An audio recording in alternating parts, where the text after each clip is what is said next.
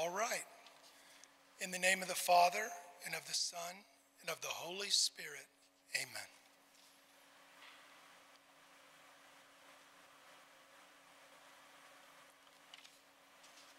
Lord, thank you so much for giving in these incredible gifts called sacraments, the grace we receive. And the summit and the source of all of it is the Eucharist, Lord. Each time we come to Mass, the incredible love, the incredible sacrifice that you offered up for us, you give us the strength, you give us the grace, and you walk with us in our daily lives, Lord. Help us over the next few months. Help prepare our children, our students, our godchildren towards their first Holy Communion. Make it be an incredible day, but just one day in a series of many that'll last a lifetime. Guide us in our talk tonight, Lord, and guide us towards receiving the Eucharist for us the next time we go to Mass and for our children in April. We ask this in your glorious name. Amen. In the name of the Father, Son, Holy Spirit. Amen. Okay, we're going to go right to the back of the packet first. If at all possible, please sign this form tonight. This gives permission to the teachers to work with your children and use the unconsecrated host. Okay, but we need your permission to do that. If your child is gluten intolerant, let us know. You can even write it here on the form.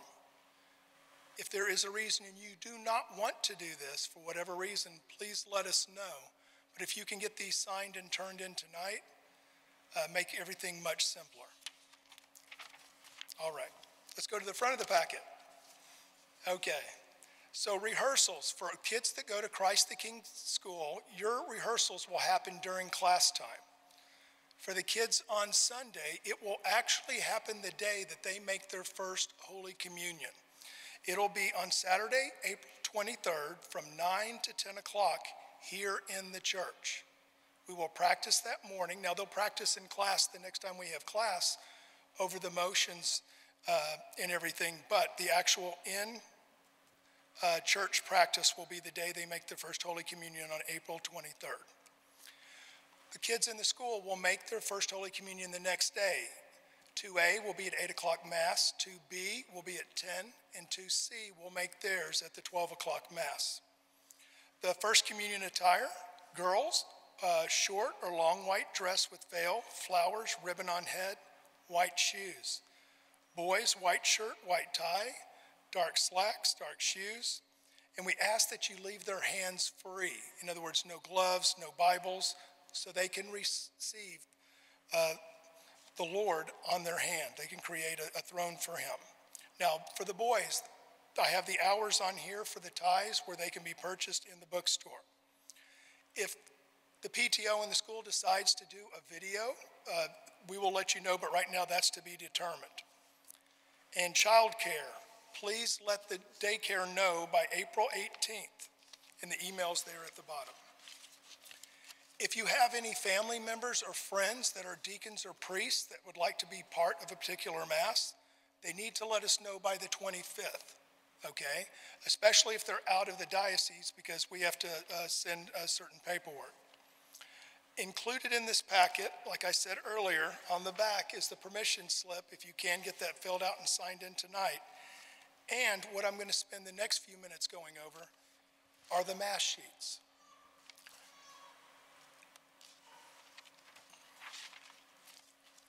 The more mystery our kids and the more mystery and grace that we will get out of Mass each and every week, all depends on how much participation that we actually take in each and every Mass. So if you can get here a few minutes early to have them settled, that would be great.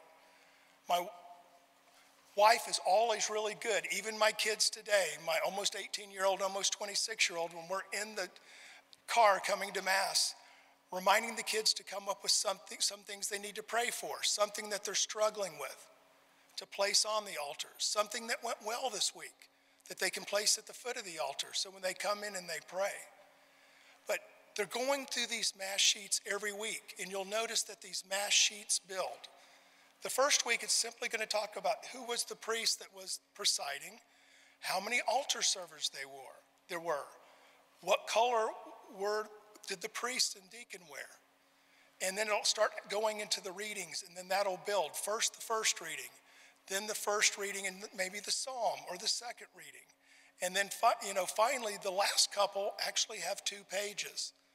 But building on that participation in Mass really will help them start to see the mystery, and will make this not only an incredible First Communion, but also help them to understand the Mass much better. And that's what those sheets are for. This is not just an assignment. This is something hopefully they're going to be doing for the rest of their life. Once a week at least, coming to Mass. And the more they see that mystery, the more they participate, the more they'll start to see it. So if you lose anything in this packet, okay, you go to the CTK LR website, go up to sacraments, and then go up to faith formation, and to the right it'll be sacraments. Go down to First Communion, and then scroll down to the bottom of the page, and you'll find the PDF for this and for anything else that we hand out for First Communion. So real quickly, in wrapping up, I'm going to go over the bottom of the second page, the key dates one last time. On March 25th, the visiting clergy form needs to be turned in. On April 4th, permission forms are due. Hopefully they're being turned in tonight, but no later than April the 4th. And then April the 14th, Youth Faith for Mission students will begin our First Communion Novena, which we will email out at a later date. And then April 15th, the CTK kids will start their novena. If you need to use the nursery, please make them by April 18th. And then comes the day. April 23rd, we'll have the rehearsal for Sunday kids, and then that afternoon at the 5 o'clock Mass. And then the CTK kids will be the next day on the 24th. Last thing. Back here, we have the teachers, if y'all will stand up. Please pray for them. Communicate with them. Ask them any questions that you have.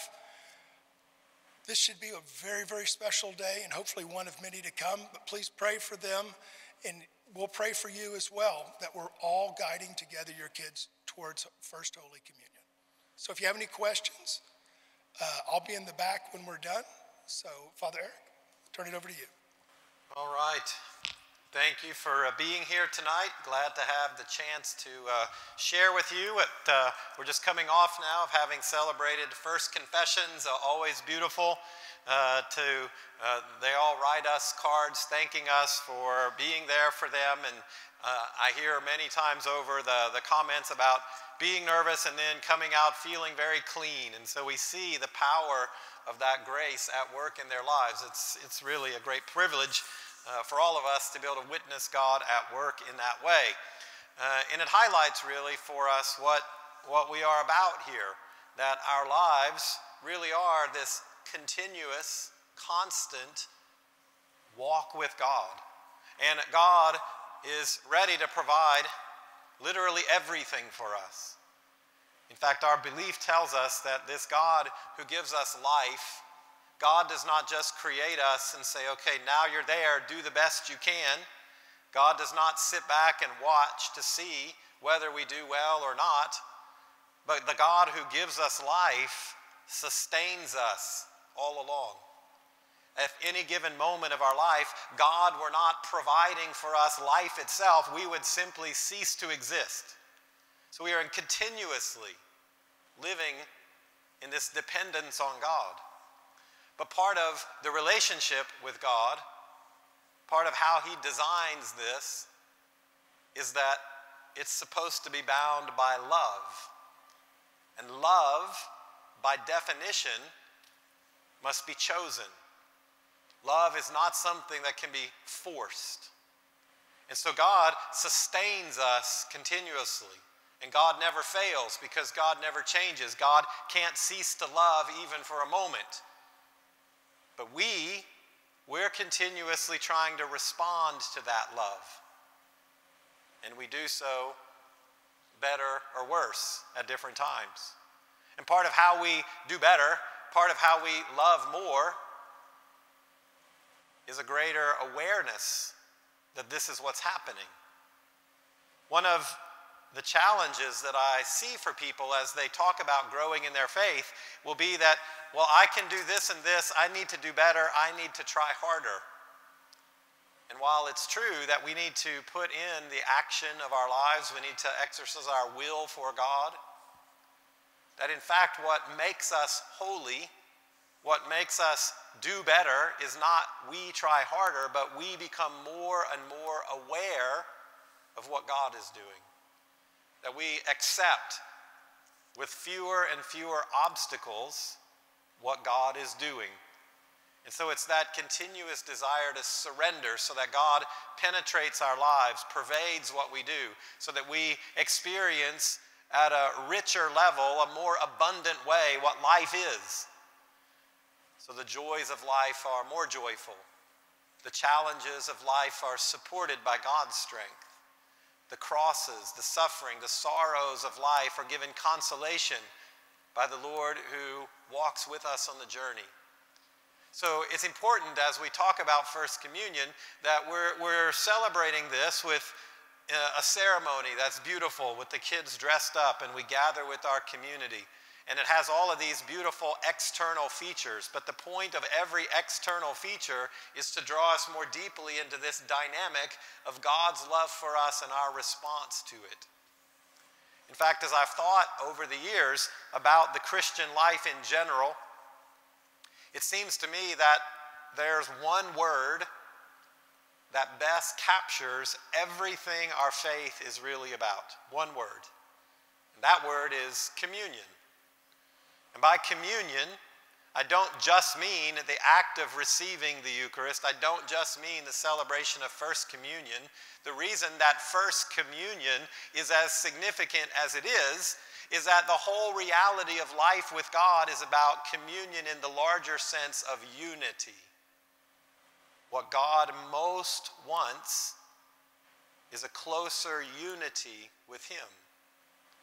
He creates us in perfect unity with Him. Heaven that we long for, that we live for, that we anticipate, heaven will be perfect unity forever. So every other aspect of church life is meant to enhance, to draw us into unity, communion, everything. It's why we practice charity. We are called on, expected by Jesus to practice charity because we are united to the people we serve. We are supposed to look at another person and see, this is my brother, my sister. Because of the unity we share in Christ, I have an obligation to them. So the charity of the church is about communion. We gather for Mass because at the heart of our gathering is the Lord who offers Himself so that we can be brought into communion. It's why we consider family life the heart of human society. It's why marriage is the first building block of human society, because it is an expression of unity in the particular way that a family loves each other. So everything revolves around communion. And because our growth in holiness really revolves around awareness of that, then this preparation for First Communion is a chance for us to focus more clearly. That the biggest challenge for us is how much other stuff is vying for our attention. How many other voices there are in our world that try to tell us what matters most, what gives greatest meaning, what are the values that we are trying to live by.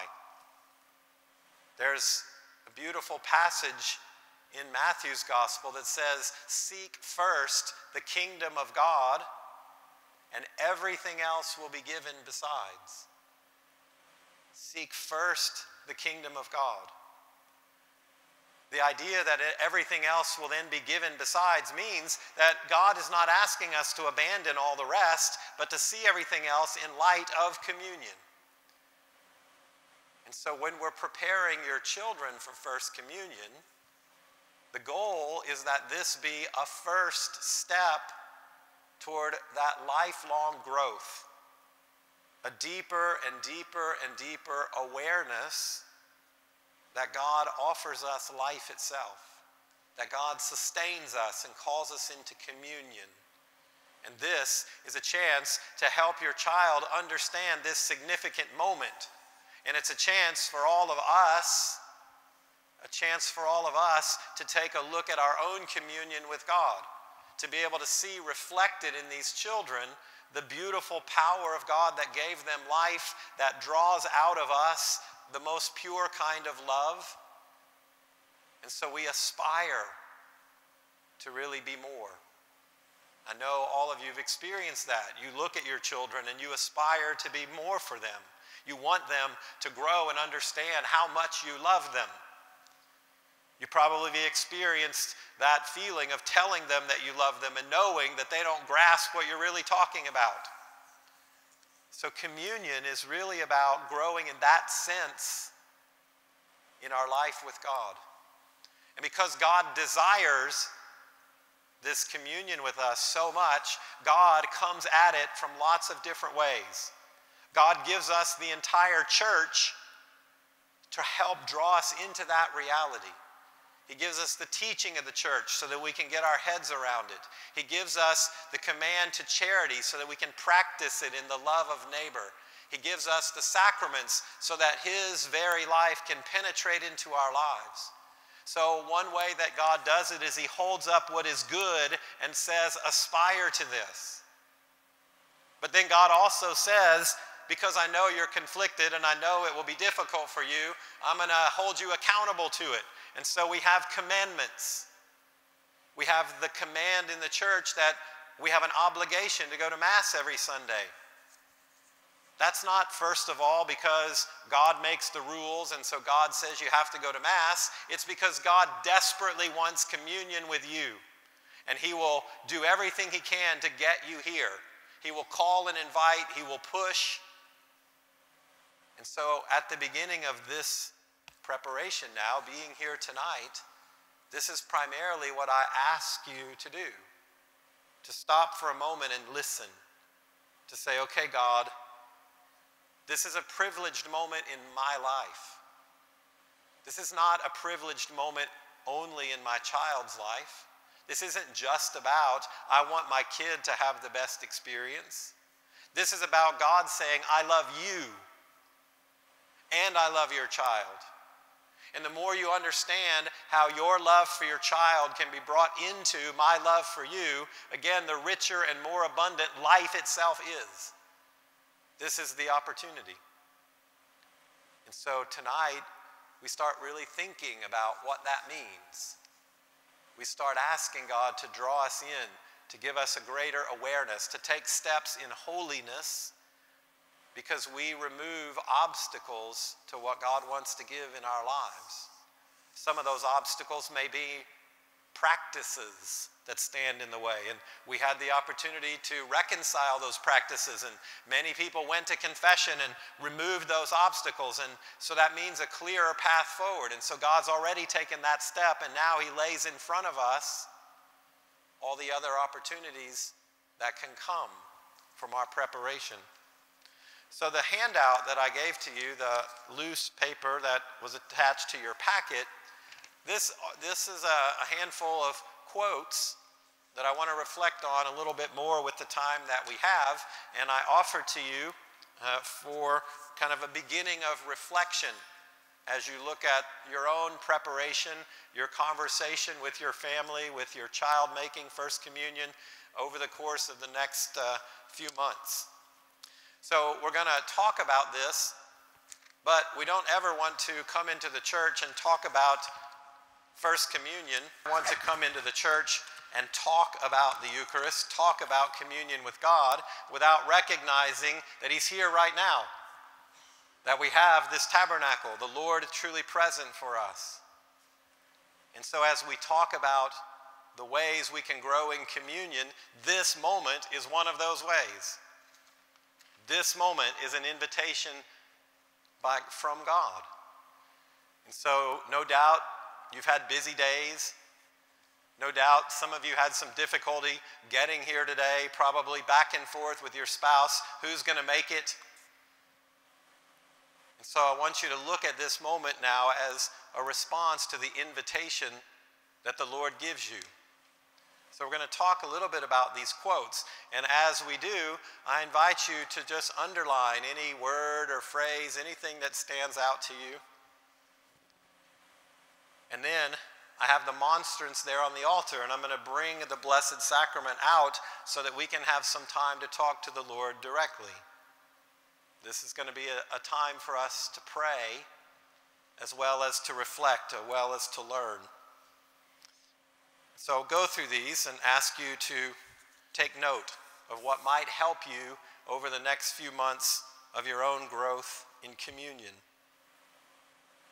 So the first one is from John chapter 6. Catholics are often famous for not being able to quote Bible verses very directly. But every single Catholic should know instantly John 6 as the foundation for our belief in the Eucharist.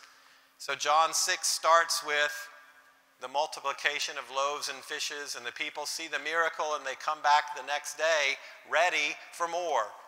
They just witnessed something extraordinary and now they want more. And so Jesus begins to teach them. And he begins to teach them about the bread of life.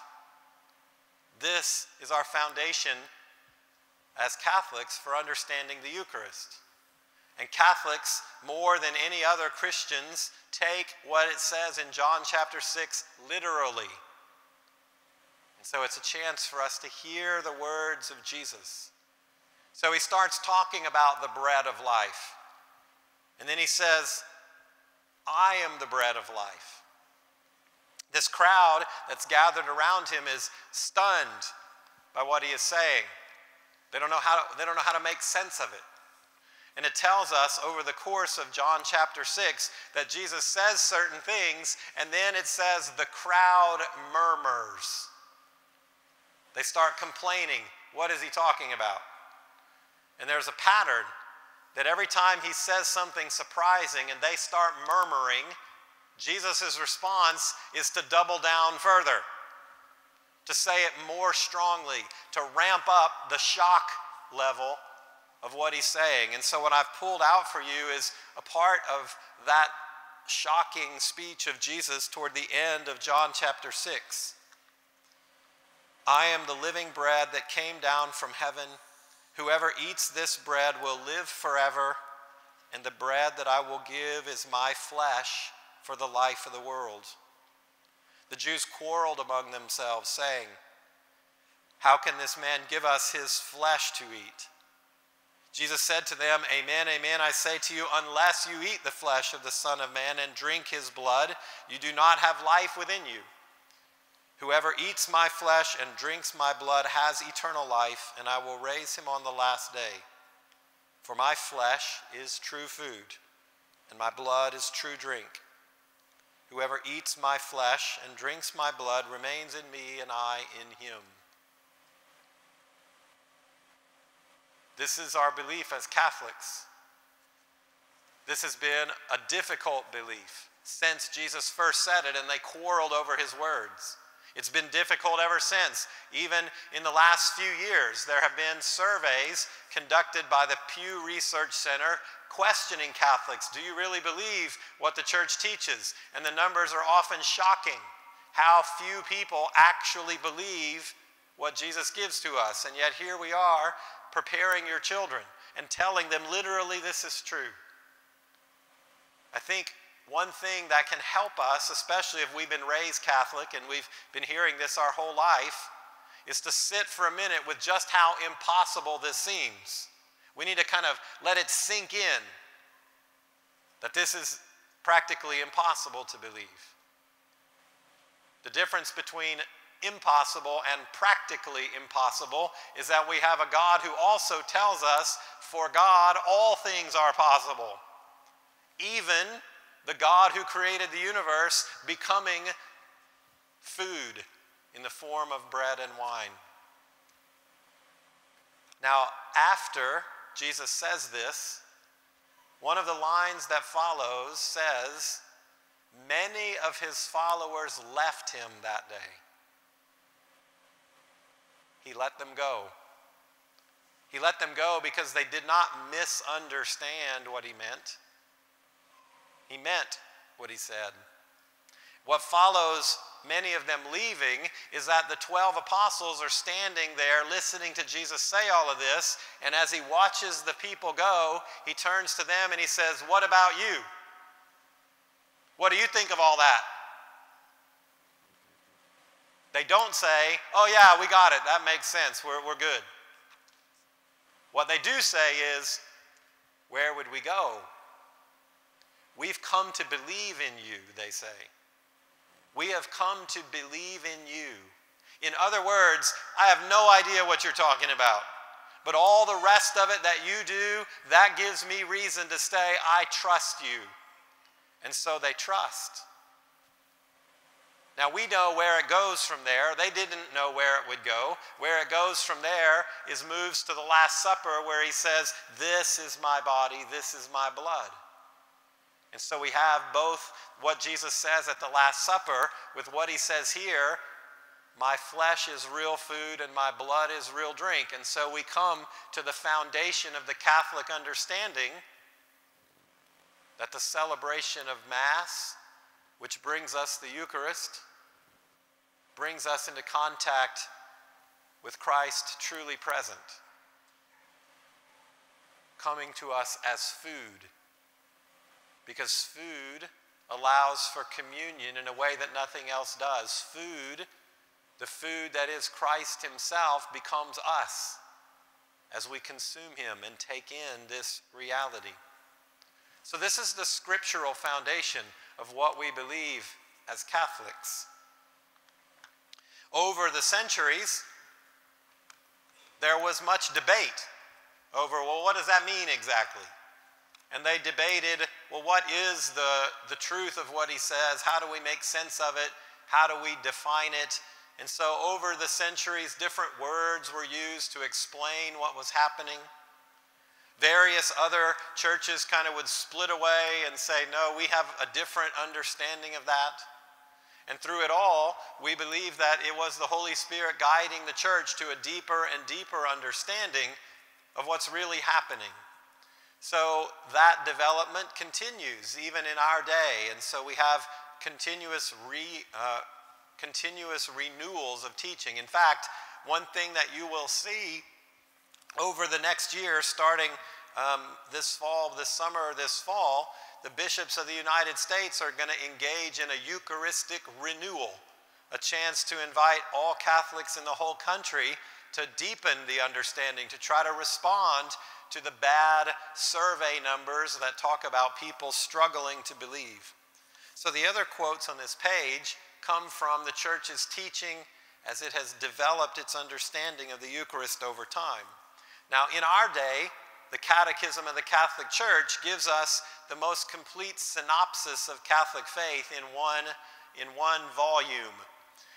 And at the heart of the teaching on the Eucharist in the Catechism, there you see number 1324, there's a beautiful line that I've pulled out for you. So it tells us that the Eucharist is the source and summit of the Christian life. The source and summit of the Christian life. So those two words by themselves can be fruit for our prayer. What does it mean for the Eucharist to be the source? Meaning everything comes from that. Everything flows from there. Because if the Eucharist is Jesus entering into our very bodies, there's nothing else we can do that provides a closer connection with God, a deeper encounter with God. And because of that, everything flows out of that. And it's the summit, the highest possible experience of our life with God. Heaven will be perfect unity with God forever. The Eucharist is a moment of closest possible unity with God here and now. There is nothing closer to the reality of heaven than receiving the Eucharist. God gives everything. The limitations around the Eucharist come from how well we are disposed to receive it, how fully accepting we are of what God is doing. And so it has the chance to be the summit, the highest possible moment of unity with God. And the rest of the life of the church is meant to help draw us into that moment. Even the Mass itself starts by acknowledging that we are in need of mercy and asking God, saying, I confess my sins. Lord, have mercy. So even the Mass itself is meant to prepare us for this moment where we have this crowning unity with God. The Eucharist, that is an obligation for us every week, is because we need the grace that it gives. It's the source. If we neglect the source, then nothing else can follow from the life of faith. The source provides what we need. And so think about the source of the Christian life as the weekly renewal, the weekly filling up of what God wants to give you so that you can live out the rest of your week with the grace of God. That's the source. The second part of this quote says, the Blessed Eucharist is, in the Blessed Eucharist is contained the whole spiritual good of the church. Everything that is good about Catholic life is contained in the Eucharist because the Eucharist is Christ himself. Everything that we need in our faith is right here in this moment. This is the opportunity for us. The other quotes on this page both come from St. John Paul II. The first one, he wrote an encyclical. An encyclical is a teaching document, and he dedicated a year of the Eucharist. I think it was 2004 or something like that. And so at the end of that year, he wrote this teaching to try to deepen our understanding of the Eucharist. And then he wrote a different document on the Lord's Day, on what does it mean for us to treat Sunday as the Lord's Day. So a couple of things I want to point out from these two quotes, and then we're going to take some time in prayer. So again, underline anything that stands out to you so you can reflect on it more as we go through our time in prayer. So from the encyclical on the Eucharist, in the humble signs of bread and wine changed into his body and blood, Christ walks beside us as our strength and our food for the journey. And he enables us to become, for everyone, witnesses of hope.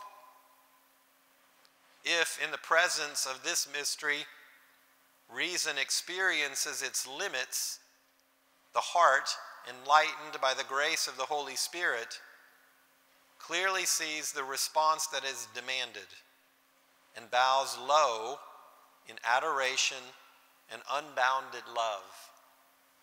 Two things I want to point out from that paragraph in particular. In the middle there, it says that he walks beside us so that we are able to become witnesses of hope. This communion is an invitation to come closer to God, but we are always not only brought closer to God, but closer to each other. We are brought into communion with God, but into the communion of the family of God, and so we are connected to each other. And Jesus expects that we respond by being witnesses. You're here tonight because your first responsibility of witness is to your child. But it goes beyond that, to the rest of your family, to really anyone that you encounter. Picture being a witness as you go about your work week or your interactions with friends and family, picture that in light of having been at Mass on Sunday, where you came into contact with the source of all that you need for the Christian life. That means as you interact with everybody throughout the course of the week, flowing from that source is God himself. And the more aware you are that God is in you because Jesus gave himself to you, the easier you will find it to interact with the people in your life through the lens of God's love. And the coming together of love God and love neighbor become concrete. We hear at the end of this passage that our reason reaches its limit. Our reason cannot make sense of the fact that bread and wine become the body and blood of Jesus. Our reason can't accept that. The apostles did not say, we understand. They say, where would we go? We have come to believe. And when our reason reaches its limit, then he teaches us here that our response is to bow low in adoration and unbounded love. To say, Lord, I trust you. Think about that posture as the posture of a child. Your child does not understand the stuff that you explain to them, but they love you, they trust you. That's the posture of our response to God. And then finally, the next quote about the Lord's Day. So this is a whole document that's teaching us how we can better take advantage of the commandment that says, keep holy the Lord's Day. So I am with you always to the end of the age, as he quotes from Matthew. This promise of Christ never ceases to resound in the church as the fertile secret of her life and the wellspring of her hope. As the day of resurrection, Sunday is not only the remembrance of a past event, it is the celebration of the living presence of the risen Lord in the midst of his own people. Jesus present, here now. Everything we learn of in the gospel, that Jesus here present every time we gather with the community of faith to celebrate the resurrection of the Lord on Sunday. For his presence to be properly proclaimed and lived, it is not enough that the disciples of Christ pray individually and commemorate the death and resurrection of Christ inwardly in the secrecy of their hearts. Those who have received the grace of baptism are not saved as individuals alone, but as members of the mystical body, having become part of the people of God. It is important, therefore, that they come together to express fully the very identity of the church. And what is the identity of the church? Communion. And so if you're not at Mass on Sunday, you literally leave a hole, because no one else is you.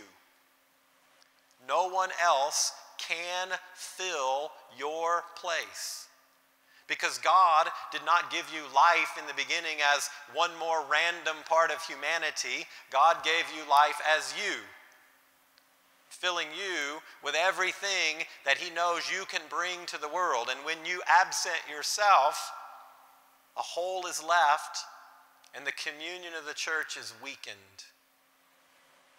And so we are called to take our place so that we are strengthened, so that by our presence the whole church is strengthened. This is the communion that we celebrate when we come forward and receive the Eucharist. This is the bigger picture of what we are hoping for your children. And so, having taken time to reflect on these realities now, we're going to ask the Lord to deepen this understanding in us. Because I'm trying to talk to you about heavenly realities, about the things of God. My ability to communicate this to you is extremely limited. But it is God himself who can speak in your heart. It is God himself who can enhance your awareness of the possibility of communion. It is God who can help you identify every obstacle to your greater communion. And so as we take some time to reflect now, pray that tonight and the months that come leading up to the celebration of First Communion can help you really internalize these realities. The gift of God, the communion that God desires for you, and sharing this moment with your child and with your family, that the bond may grow deeper, that the abundance of life itself may be experienced because of your closeness with God. So I'm going to ask you to answer a question you can write on the back of your paper. Having reflected on these things, and as you take time in prayer now, I want you to articulate what is your goal. What is your goal for your child and for your family as you prepare for First Communion? What is your goal? Articulate that as part of your prayer now. And then while you're here, present with the Lord, ask God to help you fulfill that goal. In fact, I encourage you to set a goal for yourself that you cannot fulfill on your own. Don't set your sights too low. Hold up for yourself a goal that is impossible, except for the grace of God. So that coming forward confidently, depending on the grace of God, and by the power of God, that's the goal that can be accomplished as your child and your family celebrate this day. So I would ask everyone to please kneel as I expose the Blessed Sacrament, and after it is exposed, you're welcome to kneel or sit, whichever is more comfortable, to take this time in prayer. And then I will finish with a blessing for everyone.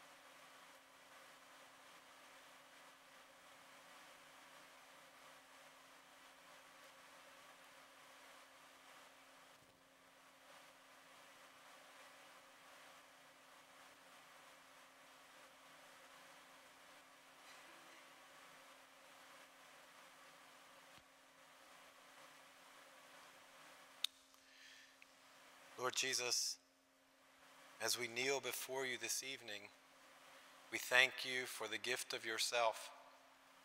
As we imagine the God who created the universe, who gave us life, our place in this world, and who calls us to deeper unity with you, as we imagine how great and powerful you are, we look upon you having come to us in this humble form.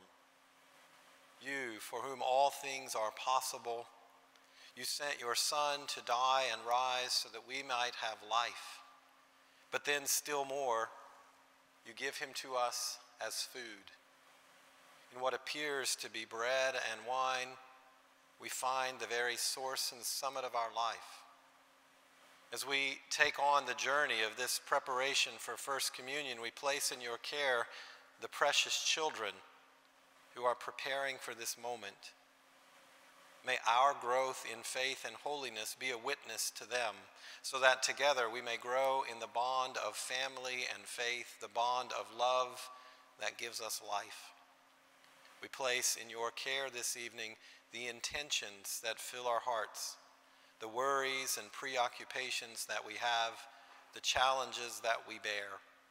May we see everything through the lens of your life and love and find all our strength in you.